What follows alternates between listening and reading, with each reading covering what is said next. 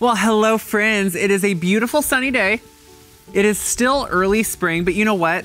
It's that time of year where I'm itching to get outside. So even though I can't bring out my plants from the plant room, even though I cannot plant a lot of my standard annuals or anything in containers, obviously, until May, it's time to maybe plant some early plantings because honestly, it just makes me happy. So this video is all about to do or not to do, let's call it. That's really the question, right? And that means, do you plant early spring annuals? So I live in zone 5B, and in early spring, we can have temperatures still go below freezing. We can have really cold nights. We can also have really warm, beautiful sunny days like we're having now, other than a little bit of a breezy kind of wind today. So it kind of is sometimes really not worth it to plant anything before May, before our last frost date. But then there are those moments where you want to look out a window and just see something blooming and something pretty, especially get your hands dirty on a nice day like this. So I'm going to plant a few things in some container, in mostly one container. And I'm going to show you my method for it because to make myself feel better about buying any early plants, I want to know I can use them longer and or use them in the ground as perennials later on. And that's what I'm going to be doing. So we're going to talk about that. We might do a little bit of fertilizing. You know, it's early enough in the garden season. We still have lots of time. So I feel this is the time of year where you can really expand your limits and just plan on all the different things you want to do. In my mind, I'm going to do it all. Will I? Maybe not. But we can at least dream and think about it all and just have a little bit of fun along the way. So we're really talking up here right under my kitchen window. I have a big container that I put a large agave in, and I can see it from my kitchen windows. You also see it if you come to the front door, along this path. If you park here, you see it. So that's where I'm going to kind of focus on right now. You can see we're early enough in the year. I have a few different containers of seedlings that, like these are my cole crops, that are going out during kind of nice sunny days, and they're getting just small amounts of sunlight, but more every few days to harden them off. So this is my broccoli, cabbage, cauliflower. My lettuce is sitting outside right now, my heads of lettuce. And this is what I do just to make sure it doesn't get too much sun. So like right now, this is getting probably just about an hour of sun before I put it back into shade. So I'll put it right behind this potted rosemary and a bay plant that I'm letting have some sun too that were in the garage. But what we're focusing on right now is this container and all of these beautiful plants. So to make myself feel like a container is more worthwhile or like I'm getting really, it's good money and use out of it, I use plants that I can use later on. So we're of course going to use some hellebores. I love them. This is the Frost Kiss Pippa's Purple Lenten Rose variety.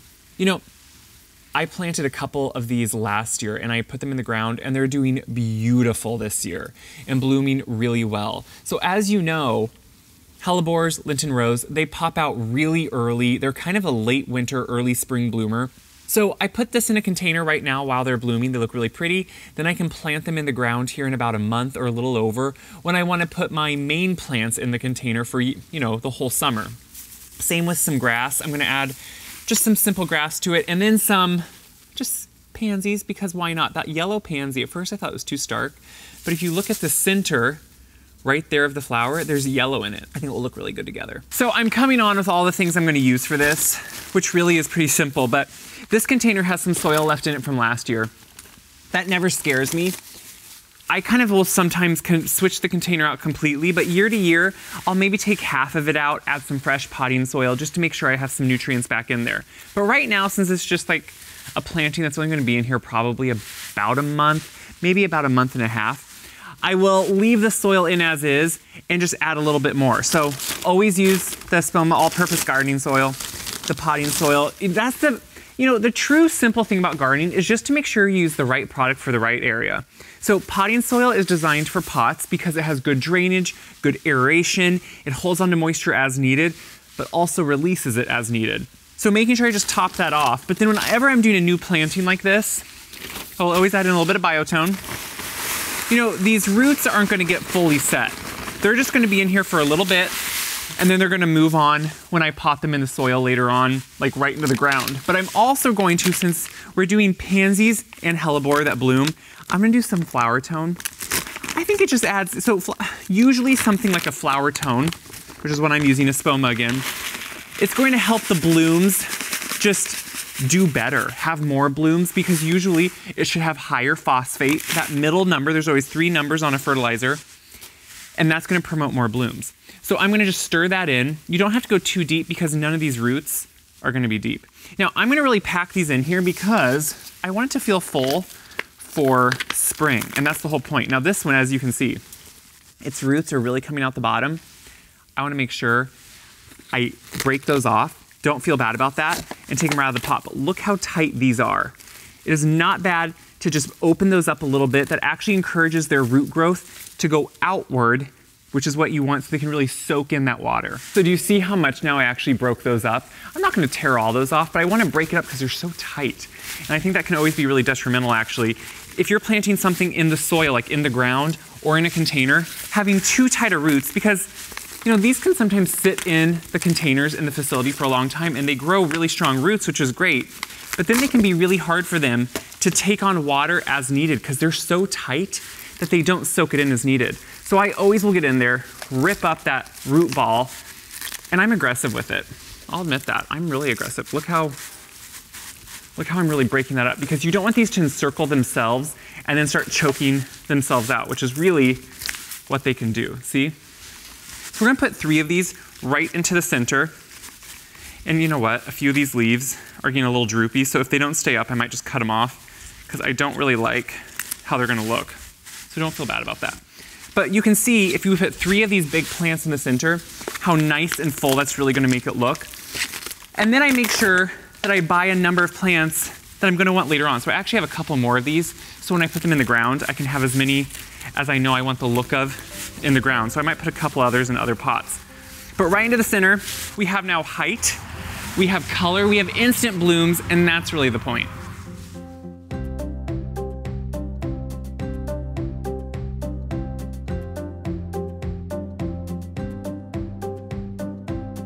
I'm potting up now the last of the grass here, which is a sedge. It's a variegated Japanese sedge. And I like it because I want to use them then in the ground later on.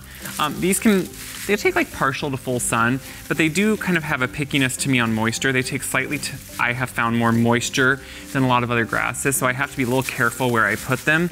So I try to put them always in, when I plant them in the soil later on, a little bit of afternoon shade, because I think they do better. But I think in containers too, they're just beautiful. They really add, so I actually thought I may keep these here, even with the agave I put in, and I may just keep them all season in here. We'll see. I just really like the color and the variegation they add. So I'm gonna also put in the last 2 little pansies here, which that yellow color works well with the grasses, it works well with the hellebores, and they grow in pretty quickly. So even though they look pretty small now, because I got like a 6-pack, or was it might have been a 9-pack, I'm not sure. Actually, I think it was a 12-pack. I got a 12-pack of them. And so they were a little bit smaller, but they sure look nice and healthy, and they'll grow in here pretty quickly. So soon enough, all those pansies will start mounding up. We have the grasses here that will fill in a little bit and start coming over, which you can see it already is. And then we have some blooms right in the center. Now, the one thing I do have to be careful of, you've probably noticed, I live in a really open area, and it can be really windy, and that wind can come from the south, which is right behind me, so it could really hit against these. Usually it's slightly protected here that I'm not too worried. If it gets bad enough, sometimes I'll put a couple bamboo stakes in here, just tie these around if I need to, just so they stay looking nice for this month while I'm enjoying them. So you can see from a distance, and if we go up to it, how full it is. That's how I would do an early spring container. Now, I haven't watered it yet or gotten the excess soil off. But you can see when you pack one full, it's only gonna be for about a month to a month and a half. So you don't have to worry about them overcrowding because they're gonna be moved later on, especially all the hellebores and the pansies. When it gets really warm here, if I wanna keep pansies, I put them in a little bit more shade. This really gets some full sun in the hot summer. So right now, I'm gonna enjoy all those blooms. I'm gonna enjoy the grasses growing in. But I wanna talk a little bit about fertilizing all the boxwood that are sitting around here. You know, we love boxwood. They're really, they're kind of everywhere. People see boxwood everywhere. The one downfall of them right now is some of them have box blight in certain areas. And that's something that I don't deal with, but it's something to really think about if you're thinking about putting in boxwood. They also take a decent amount of water, just because if you wanna keep up their healthy growth, they can take quite a bit of water. So that's another thing to think about. But since I already have all these, I wanna keep them as healthy and as happy as I can. So I don't do a lot to them, but I do fertilize them every year.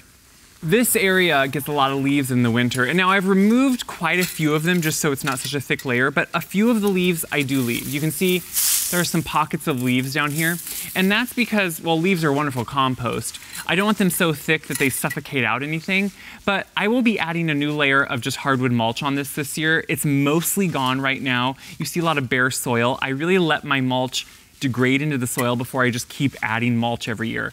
I don't want too thick or piled on mulch because that can create areas that harbor moisture, pests. It can give you that mildew mulch if it gets packed together.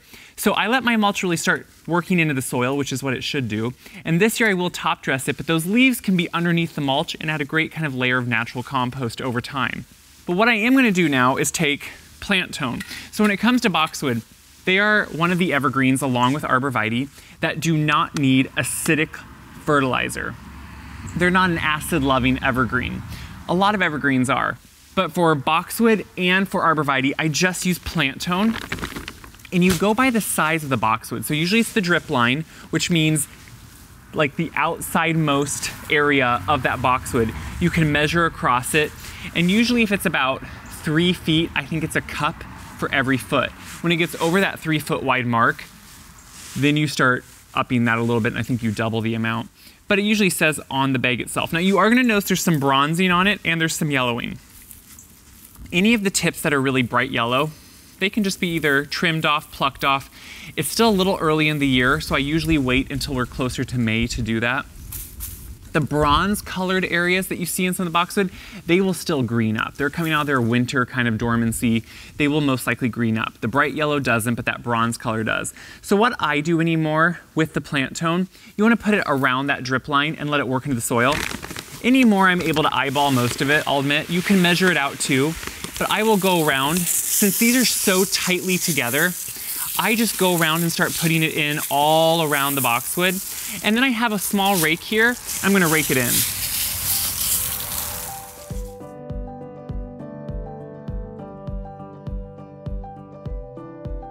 Once I have all that fertilizer added, which what I love, by the way, about Plant-tone, it's organic, it's not strong, it's not synthetic. You're not gonna be burning anything or hurting anything, and that's the real important part here. But I take a nice rake, and this is a small landscape rake, so it can work in around them easier. And I just lightly rake it in, just so it starts loosening up that top crust of soil or mulch. If there's mulch here, I will put it on top of the mulch, and I will work it in with the rake, just so it gets closer to that soil level. We're supposed to be getting rain in the next couple days. That to me is the best time to do it, because that rain can start doing the work for you and taking it down into the soil and into the roots.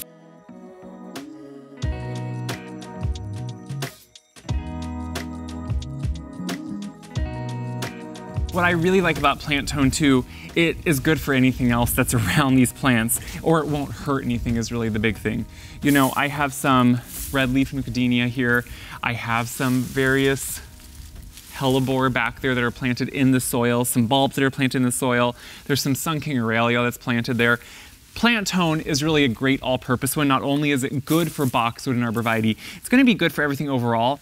And I really consider a lot of it like a good compost, where it's gonna add great nutrients and great kind of micronutrients to the soil without giving something synthetic that's just gonna give a jolt to the plants. It gives a nice, long, healthy soil and feeding to the plants kind of over the whole growing year, and that's what I really like about it.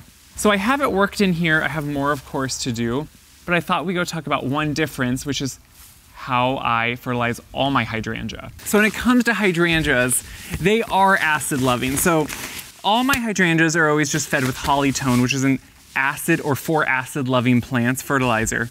And it's going to help promote not only more blooms, better root growth, just overall health for that plant. Now again, I don't like to add synthetic fertilizers, because what a lot of times a synthetic will do, which is maybe those all-purpose ones you see in a lot of stores, is it gives a boost for that season or for a short time. So when you add that on, it kind of jumpstarts something, maybe really pushes out new growth, but it doesn't always focus on the overall health of the plant and of the soil. Things like the tone lines that I use with Espoma, Holly-tone, the Plant-tone, they help that overall health of the soil. And isn't that the whole point of gardening? To help the longevity of your soil, which will in turn help all your plants be healthier? I think it is. So this is really the same ratio as that Plant-tone. You want to measure the size of your plant. So in that case, again, the drip line is from one side to the other. That's why it's really easiest to do these before they really push out all their leaves, because you can really see that overall size much better. These are probably right now about 3 foot across, which is right at that threshold where I'll add 3 cups of this Holly-tone around each plant. Once they get beyond that, if I want to fertilize full strength, I can double that amount, or you can just start adding some fertilizer. All fertilizer like these tones is going to help overall. It's organic. So adding anything is going to be good, but it's really the same process as what I was doing. I'm sprinkling it around, and again, why I like to do it when there's no leaves, do you see how it just falls through the plant and it goes right to the soil? That's the important part. So once I do this, I will rake it slightly, but you can see this is my line of limelight hydrangeas. And once I get them fertilized, we can talk a little bit about my method for pruning or not pruning yet, and a little bit of my care for all these hydrangeas.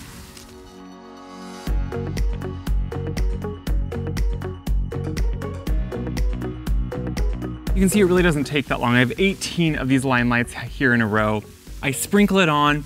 I don't worry too much about doing it perfectly. The reason we talk about drip line, and the reason I say you measure at the drip line and you sprinkle at the drip line, is because usually, or oftentimes, the overall drip line, meaning one side of the plant to the other, straight down, generally that's where those roots are active and really starting to grow out. So the larger the plant grows, the larger those roots grow. So if you sprinkle fertilizer at that drip line, it's hopefully working down to where those active roots are that are really going to use that fertilizer and have the good growth. So that's why we sprinkle it there. And then you can see I just went in really quickly and roughly with a rake, raked it in slightly. So when looking at these hydrangeas, these are paniculata, panicle hydrangeas, meaning they have more of a cone-shaped flower, limelights do. These have been in now, this will be their 4th season, I believe, growing. And you can see they're getting to about that good 4-foot mark. Now, the first few years, they can be somewhat wimpier in their growth. But if you look now, especially when they're dormant here, you see a lot of that center growth is straight up and it's creating very strong center stems. And that's really important because as these grow 8 to 10 foot tall, and I want that full growth out here, these are really going to need that support to hold up those blooms. So if I would trim them all back now, and they do bloom on new and old wood, so they would bloom, the problem is that new growth would be really weak. So what I want to do now is keep them about 4 foot every year, and once they grow beyond this point, I will trim it back to the 4 foot, but always leaving these original 4 foot stems so they have very strong, solid growth to begin with, and I'm not chopping that back. Otherwise, new growth is always softer, it's always more weak, and it can move around the wind. Now, you're probably gonna notice right here what happened. I wasn't going to show that, but let's just talk about it. About 2 years ago, we had very erratic winter. Actually, we have erratic winters now every year. But it was a warm and cold winter, and on a lot of arborvitae, it created major dieback. This was my worst one. Slowly, new growth now is coming out. I trimmed out all the dead that year. It is coming. So I will actually put some Plant-tone on these, especially the ones that look like that. I did it last year too, but it's kind of shocking in 2 years since then. That one there had a very similar dead spot. It's really growing in. So this is the last one to really push out some growth, but it finally is now from the center, and it will fill in. So let's not worry about that. But this is now all these hydrangeas, and like I said, the important part with any tall hydrangea is that good growth. When they have heavy blooms, that bloom needs support. And that's going to come from that central, really sturdy growth. So don't just trim everything back really deeply. Now, if you're really trying to control the growth of these, like I want these to get 8 to 10 foot tall. So I'm going to keep that 4 foot growth. If you're wanting to keep yours more around, say 4 to 6 foot, you could trim them back to that 3 foot to 4 foot every year and try to control the growth more that way. Eventually, you just have to make sure you plant the right plant in the right area. So limelights overall are going to want to get big and tall and wide. You need to put them in an area they can. You can choose any more other varieties, little limes, bobo hydrangea. Those have a similar look, but will stay much smaller. So that's important to know. Behind me, by the way, is that prairie I started planting last year. And I'm really excited to see how it starts growing in this year. I'm hoping for more flowers in it. It can take a while for them to establish, so I think I might add some more wildflower seed this year too. But the grass is starting getting really established last year, so I'm really hoping for it. Okay, friends, that is what I got done today. Planted a beautiful planter. to me that I can use later on in the ground. That's how I try to think of all planters. I don't do lots of annuals, and when I do, I try to use them very sporadically, just for economical reasons. But also, I want to have plants that I can plant in the soil and be perennials then later on. There's no point to me in wasting a planter to throw it all out. So we planted that. I started fertilizing boxwood and hydrangeas right before they're going to really push out all their buds. It's the perfect time. And they're going to have lots of growth now for the coming season. So keep checking back. Soon enough, we're going to start planting vegetables in the garden. We're going to be planting perennials. I have lots of new areas, like this new pathway that's going to be coming. Why am I showing you? I don't know, but I'm going to. That happens to be right in front of me. So if you remember last year, we added this pathway with a big perennial bed. That path is getting extended this year, all the way behind me along these woodward arborvitae. New bed, new area. It's exciting, right? So keep checking back.